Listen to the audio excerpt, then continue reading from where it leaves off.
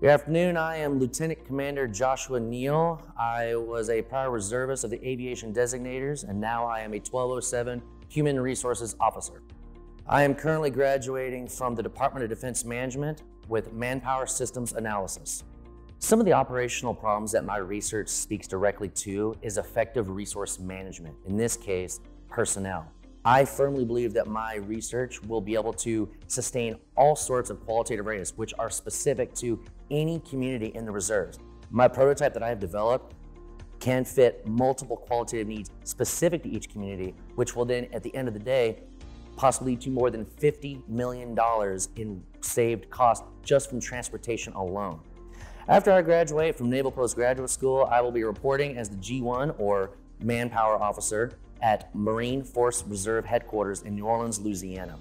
Something that I will hold with me as most beneficial for my time here at MPS has been working with multiple agencies, both civilian as well as the other branches of the military, seeing different paradigms, instructions, regulations, things that shape our perspectives of how we approach problems to begin with, which in this case creates interoperability, which allows us to apply, say, 5 different disciplines to 5 different problems in 5 different ways, and we could do so simultaneously.